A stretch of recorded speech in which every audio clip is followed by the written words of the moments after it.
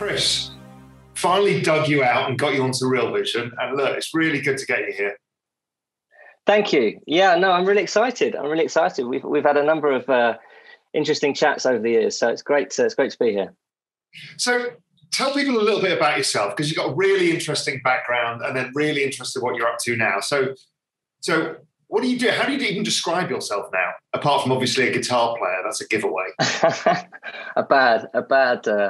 a bad guitar player. I don't know. I suppose sort of a technologist, maybe. Sort of very, very excited by technology, digitization. The way the world's going, trying to sort of see the future, focused on this idea of a singularity and the path towards that. Thinking about how we might get there. I suppose that came about. I was actually originally an engineer. I did engineering at Cambridge and did a number of industrial placements. Got kind of bored of them just because of the nature of the work. It can be a bit slow. So thought I'd go into consulting, but then that was around the time of the tech bubble crash. And before I'd even started a job that I took, the job was no longer there. So I thought, screw this. I need to go into finance, be ahead of the game. So I ended up working at Merrill Lynch as a interest rates market maker and foreign exchange forwards market maker, and that was fine. But again, got a bit bored of that, so started just trading markets and trying to guess where markets were going, trying to think about future worlds, the next week, the next month, the next 6 months,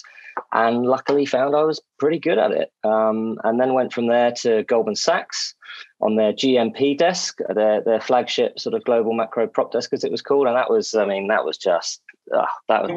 What were you doing there? Because that's all gone now. So what was that like? What were you doing there? So you come as a rates trader from Merrill, and you go to this ridiculous kind of global macro shop. Talk us through that a bit. Well, it was amazing. I mean, the characters on that desk. I mean, you've got to bear in mind, this is sort of Goldman Sachs in the noughties, and people were coming into the office in their suits and, all very professional.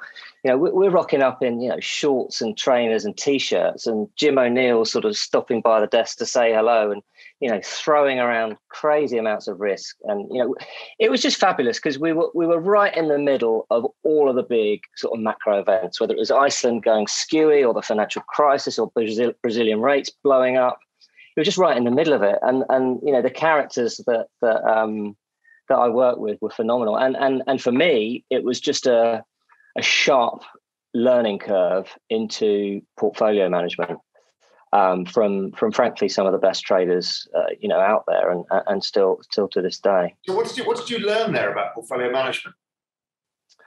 Just the style you established for yourself, I guess, because everyone's different. Yeah. I think just how to build sort of diversified portfolios, how to think sort of from a top-down perspective, and how to smell a move when it's coming, how to investigate a trade. I did a trip to Iceland once, for example, to really get under the bonnet of what's going on and really understand it.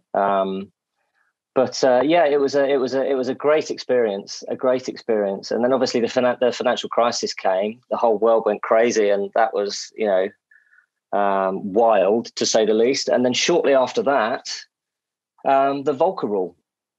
And I thought when the Volcker rule first came out, I'm like, Christ, I'm out of a job. What am I going to do? They can't employ me anymore.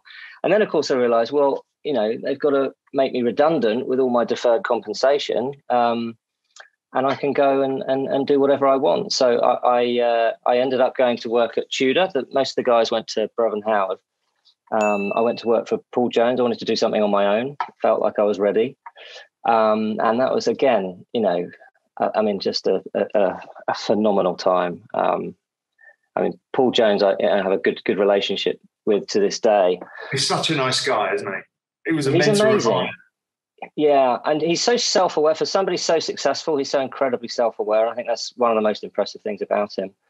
But obviously, Paul's true gift is really, he just drove into me process, and risk management. And I was always a very, let's call it excitable risk taker. That would probably make Paul laugh right now. I probably kept him up at night, but that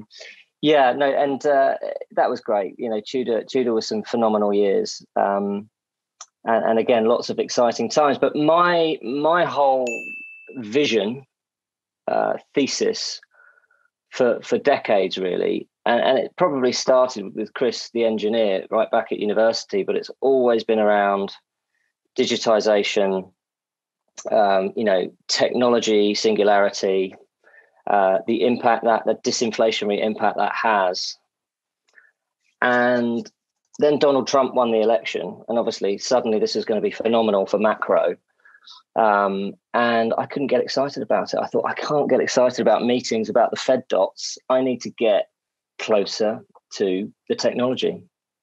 So I actually resigned the day Trump won the election, for that reason, really, to start investing, my family office money, my money, in digital technologies, basically. So what did you see? What was let's go back a little bit to the kind of cryptocurrency Bitcoin journey.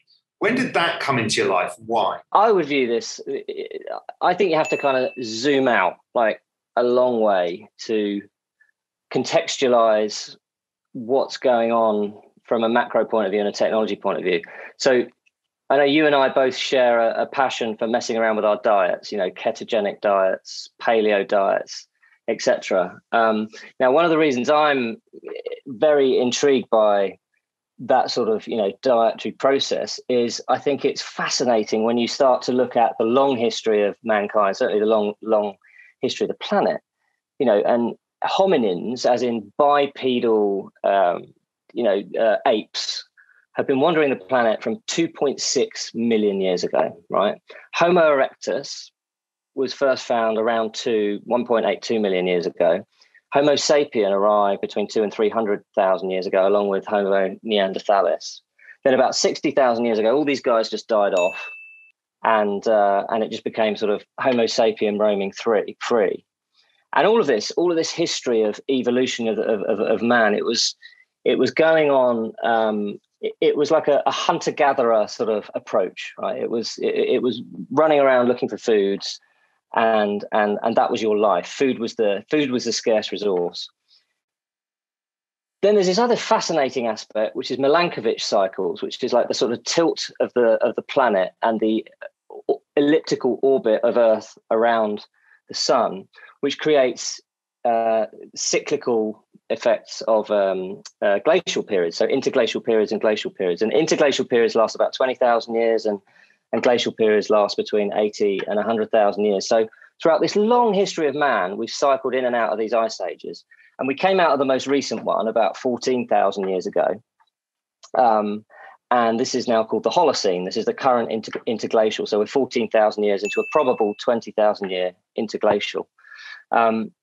And you start contextualizing that, and then you see, oh, okay, so when did the agricultural revolution start? Well, interestingly, when we came out of that ice age and people started growing in fields. So that whole hunter-gatherer era, which is millions of years, suddenly became this, well, not that suddenly, but became this agricultural era. And it was that agricultural era where the civilizations started being built. So people could be in fields growing food. They didn't have to be out spending their entire time hunting for it. So suddenly the scarce resource of food became actually kind of a scarce resource of arable land, flat arable land near water. So suddenly you had this epochal change. You went from hunter-gatherer world to agricultural world with a scarce resource of food to a scarce resource of land. And then obviously much more recently, we've had this era of the industrial age where the civilization and sort of enlightenment led to scientific process, and this more sort of industrial age, which is where I think most of our investment understanding and our economics understanding comes from. In fact, it's where all of it really comes from. And this whole idea of this time it's different or this time it isn't different, and pumping in too much money or taking too much money out.